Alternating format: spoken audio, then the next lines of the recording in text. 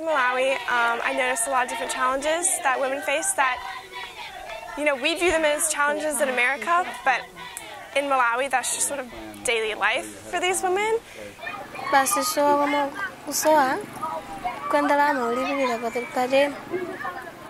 So women in Malawi are very hardworking.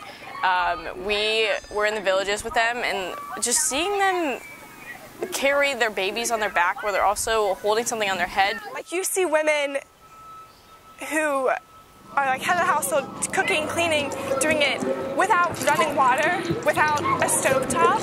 Like, they're out there over fires, or they're using water pumps. Like, they have all these different things to provide for them, just alternate resources that we wouldn't even think of.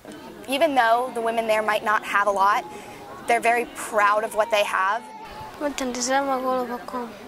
Silingo, I noticed a young girl. She was probably about 10 years old.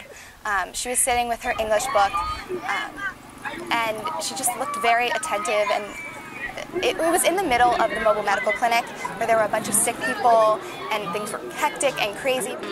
Girls knowing that they can do it, just their own self-esteem. In the United States, we have a lot of education about self-esteem, what we need here in Malawi. What I'd like to take from them is how happy and resilient they are, and they're constantly, trying to improve their situation.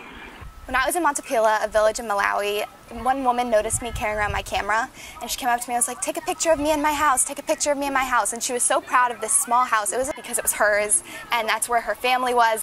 Would do anything for their families and for their children, and just seeing them swing a child over their back and just tie it up really quick with one arm, like, I can't even do that. That's pretty impressive.